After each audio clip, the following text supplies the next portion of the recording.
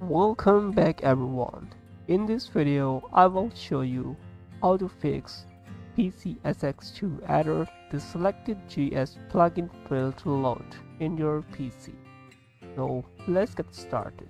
As you can see, when I click on next, so this error is showing cannot apply settings, the selected GS plugin failed to load.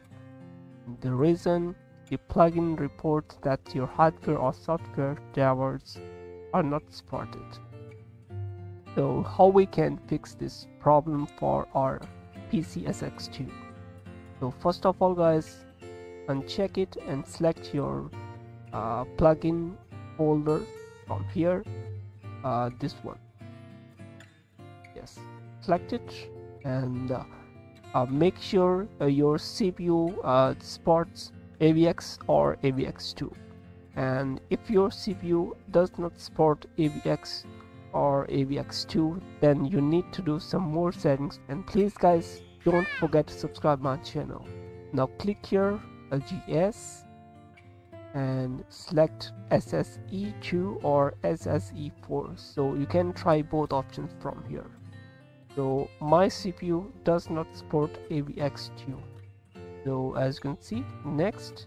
Now I select this one, next. So it's working now, the error has been fixed.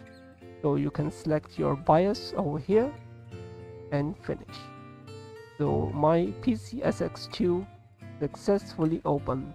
So I hope this tutorial will be helpful for you guys, and please do not forget to subscribe my channel.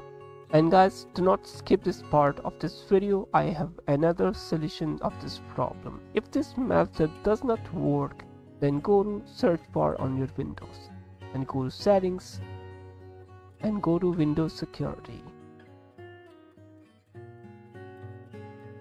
Windows security, and go to virus and threat protection and go to manage settings. Scroll down and go to manage controls folder access and turn it off. Now it's done, close it. So I hope your problem will be solved after these settings. Thanks for watching guys, see you in the next video.